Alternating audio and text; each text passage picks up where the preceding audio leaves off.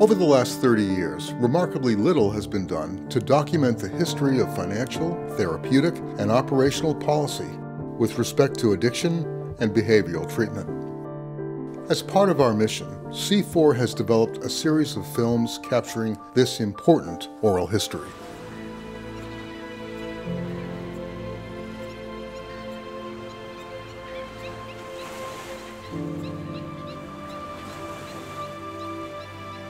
If you have a thought about what you're going to do, or what might be online, or might be in a video game, or on a porn site, or on a social media channel, or you think something's going to be pleasurable, or for that matter, if you think taking that drug or drinking that drink is going to be pleasurable, your dopamine is already elevating at 100% of what it would elevate if you actually did the drug. This is why triggering in addiction is such a big issue.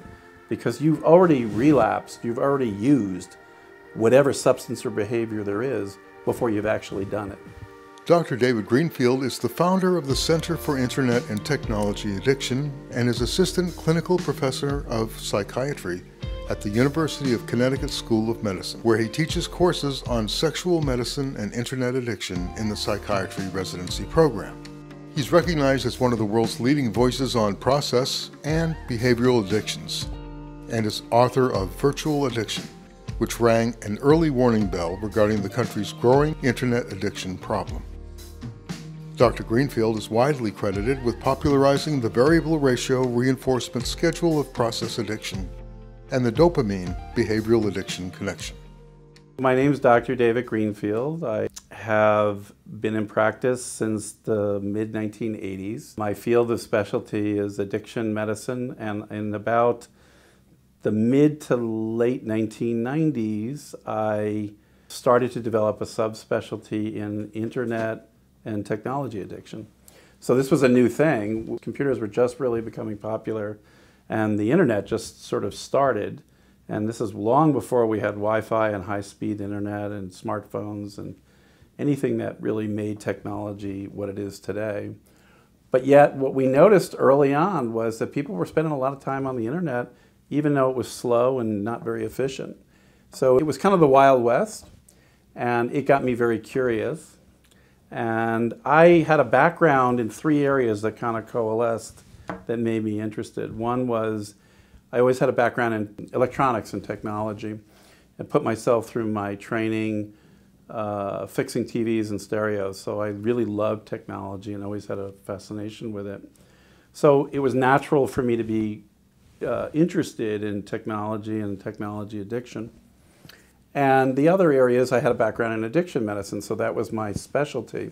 It just kind of came together that I felt the same feeling of being compelled when I went online that I felt when I went to a casino or something like that. I noticed a study that had gotten published back in the mid-90s comparing gambling addicts with internet addicts, or people that were overusing the internet. And that's when I had the idea to do a study, a large-scale study, and I contacted ABC News, and we put up a study on their web servers, and we got about 17,000 responses. And then we used that data to really formulate some of our more mature ideas on what internet addiction is and where we think it's going. And that became the basis of a book that I wrote in '99 called Virtual Addiction. And then really what happened that sort of moved this forward is that the Associated Press was at a presentation that I did. And once the wire services picked this up, it has been nonstop media focus, no exaggeration, for the last 20 years. And that sort of fed into my needing to do more and learn more. And then I started giving presentations and teaching and developing treatment techniques, and then we opened our own center in the late 90s called the Center for Internet and Technology Addiction, where we treat it. And then we developed an intensive outpatient program, and now we're about to open what will be called the Greenfield Center, which is a 30-bed residential program for the treatment of internet and video game addiction. the brain doesn't know what that drug of choice is that's elevating that dopamine. It doesn't care. All it knows is that it's either anticipating that hit or it's reacting to that hit. And what's really interesting about the reward centers of the brain is that anticipated dopamine release is double that of regular release. So if you have a thought about what you're going to do, or what might be online, or might be in a video game, or on a porn site, or on a social media channel, or you think something's going to be pleasurable, or for that matter, if you think taking that drug or drinking that drink is going to be pleasurable, your dopamine is already elevating at 100% of what it would elevate if you actually did the drug. This is why triggering in addiction is such a big issue, because you've already relapsed, you've already used whatever substance or behavior there is before you've actually done it. Your brain knows that, and anticipated dopamine release is sort of your brain's maybe factor. So what I talk about a lot is that the internet is the world's largest slot machine. You don't know what you're going to get, when you're going to get it, and what it's going to be, and how good it's going to be. So every time you go on your phone and look at it and scroll through it, looking for something, or you go on a tablet or a phone, you're looking, you're scrolling, you're looking, you're going on things, and every once in a while you see something that might be interesting, or might be relevant, or might be pleasurable. It might be somebody saying, hey, I want to do an interview with you. So that gives you a little blip of dopamine. So then you do it again. But it's the maybe, it's the variable ratio reinforcement. It's this idea, like a slot machine, that you might get something, but you don't know what and you don't know when. And everybody is being conditioned by their devices, especially their phones, to check it over and over and over again. And we're using it so much now that we're, on average, spending between 3 and 7 hours a day, depending on the population. 3 to 7 hours a day staring at screens. Not for work. We're not talking about work here. We're talking about... So if you're an average user now, you'll have spent about 7 years of your life staring at a screen for non-productivity purposes. You know, we don't have a good correlation between values and motivation and behavior always. So yes, I say that, but there I am sometimes, or there we all are, picking up our phone, because in that moment of boredom, that moment where you have nothing to do, where you're waiting, God forbid, you wait for a minute. You know, you have 30 seconds of downtime or 5 minutes of downtime. Watch people when they have a minute of downtime, they will instantly pick up their phone and start looking. We can't tolerate any moment of boredom anymore.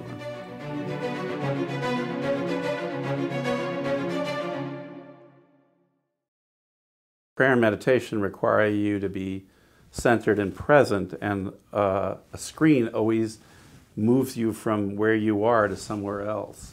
You're not present when you're on a screen because you're connected to some other place or some other person, and you're out of that moment. It's probably the worst thing you can do in terms of centering yourself. Yeah. The place that people eat up a lot of time, where they become compulsive or overusing their computers or their screens, is not so much at work when they go to work and they do their work on their computer, because I use my computer all day for work, but it's very work-centric. I don't spend a lot of time futzing around or looking at other stuff. It's our phones that really eat our time, because that's a device that we have in our pocket or pocketbook that's available 24/7 and that's on and has access to the internet. So, if that phone didn't have access to the internet, it would cease to have an interest to us. But it's the dominant internet access portal now. So since it's with you all the time, it eats all the minutes between everything else you're doing, and then keeps you up late at night or the first thing you check in the morning. So it's not so much that we can't use our computers for work. We all do. But that's not where I abuse any time on the internet. It's all that other time that I waste, or that other people, if you're into gaming, you're not doing that during your work day or your school day, although sometimes you are. A lot of the patients we treat are school age. They're high school and college age, and they're gaming so much they're not doing their schoolwork. The most popular issue we deal with is video game addiction. The second most is porn. followed probably by social media. And social media is fast catching up to porn in terms of the amount of time it eats. Porn, the desire to see porn and to appreciate these images and be aroused by them is very hardwired, part of that same limbic circuitry that we were talking about. It's one of the two main reasons why the nucleus accumbens and why we have that dopamine activation in the limbic system is food and sex, which is linked to our survival. So we're wired to appreciate sexual imagery or sexual behavior. It's really an issue of whether it becomes compulsive and how often we use it, and if it has any deleterious impact. Because what's the definition of an addiction? Definition of an addiction is a substance or behavior that's repeated in a compulsive form and that has a deleterious or negative impact in your life. I mean, there's lots of things we do that might be repetitive, but they don't really have a negative impact in our lives.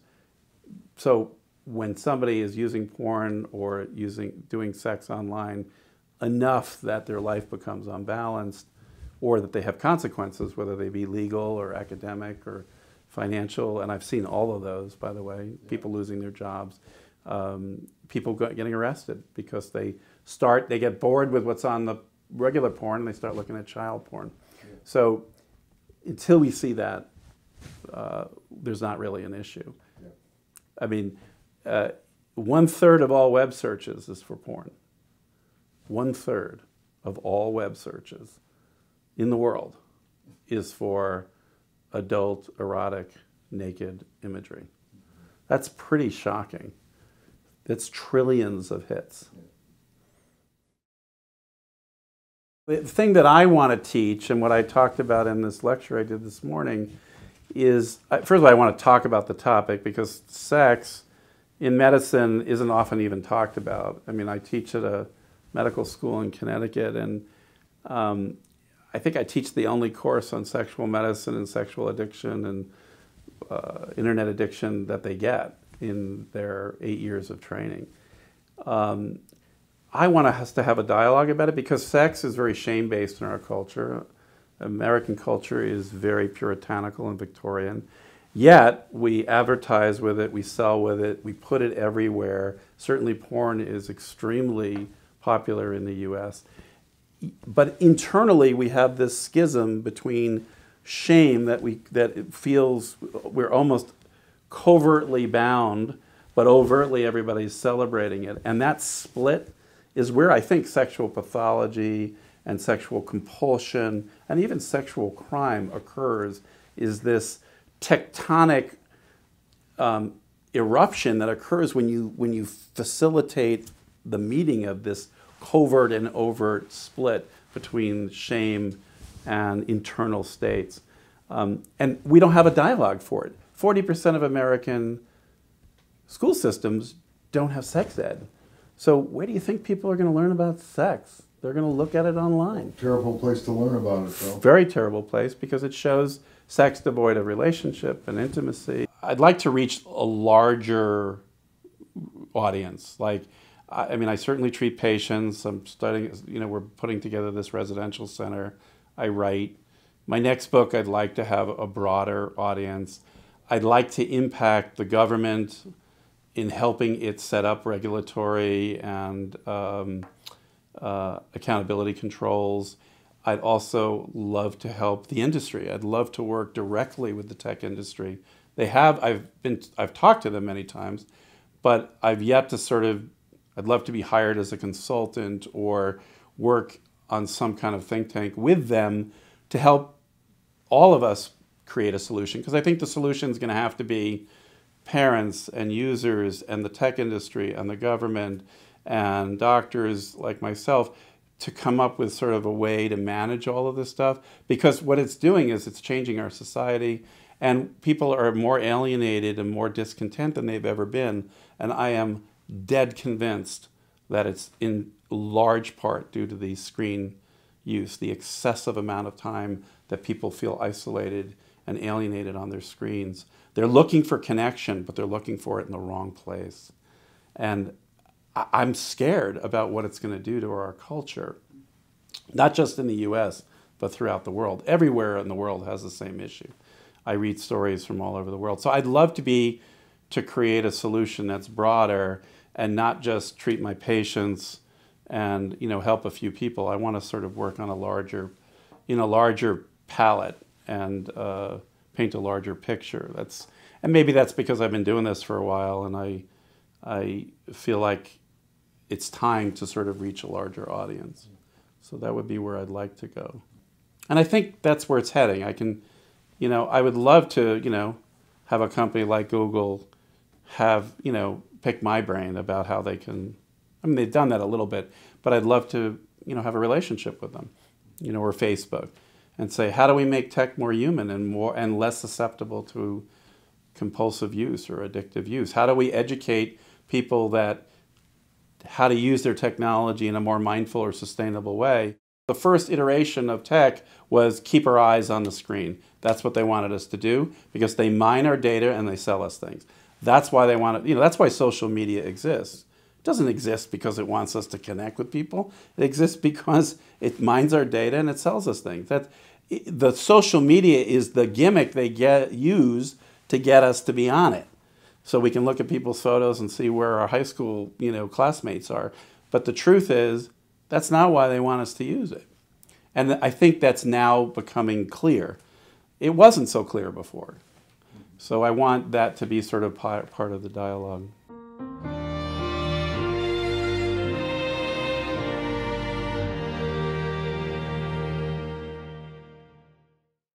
When you talk about looking at the screen and being isolated, it's kind of like sex without intimacy? It is like sex without intimacy. It's empty calories. It's what I call non-nutritional social interaction. It's like, even when I use it, because I want to talk about myself, because I'm not innocent. I do all the same dumb things that I think other people do as well. And, I'll scroll through it and I'm like, it's like eating a McDonald's hamburger. No offense to McDonald's, but it's like, if I'm hungry and I want something nutritious, I might eat something nutritious. But the idea is that, at the end of it, you don't really get anything from it. It doesn't give you anything. There's no real connection. It's not like calling an old friend and having a nice conversation, or sitting down to coffee with somebody and connecting, or talking to you guys. These are forms of social interaction that are nutritional.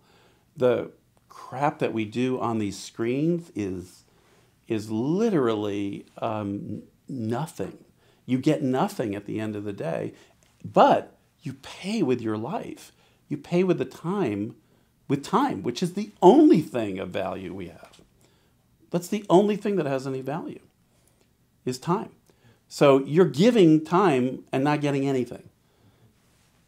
And I think that's the message that has to be clarified, that the use of technology has to be based on our values, meaning how do you value your life and what things are important in your life, and how do you fit your tech around that, as opposed to fitting your life around your tech.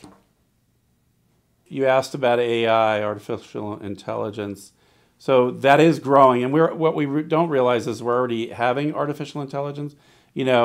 I just bought a little thing from Amazon called a Dot, which has a disembodied voice by the name of Alexa in it. And I can talk to it and then ask it questions, and I can even have it programmed to do things in my house if I want. That's a form of artificial intelligence. Part of the problem, though, with all these devices is that it robs our natural ability to practice neurological skills and exercise aspects of our brain that we need to do in order to keep them fresh. Now, some people would argue from an AI perspective that that's the natural evolution of humankind, is to upload and offload aspects of our neurological function to devices outside of ourselves, whether they be a computer or an internet device or eventually a robot of some kind. And that's a natural evolution. I'm not so sure about that. And I think the jury is out on that. And the other issue is, of course, is the dystopian issue, which is the fear that ultimately, if we create intelligence that's as good as ours or close, we will lose control over it. And, some people say, well, that's a dystopian science fiction film or book, and there's been dozens of them written. But my feeling about literature is that if we can imagine it, it's possible. Because if you look back at some of the science fiction that was written 50, 60, 70, even longer, or even 20 or 30 years ago, before they wrote shows like Star Trek, all that stuff that they wrote about is here. We have it and then some. And that happened in a matter of 2 or 3 decades. So anything that we think or imagine, even as far-fetched as a robot that is autonomous and self-regulating, is absolutely possible. Because we can imagine it. And if we can imagine it, we'll find a way to build it. So I think that's a good use of technology. I mean, I think, I'm not anti-tech. I'm not a Luddite. I'm not against the use of technology to improve life. I mean, the internet is an amazing thing, and it's done amazing things. But, one of the taglines we use is that, the internet's a very powerful thing, and when we have powerful things, they can have powerful impacts. So our goal is to help people plug back into life, which doesn't mean not use technology, but to use it in a mindful, sustainable way. For us to control the technology instead of the technology controlling us. Okay?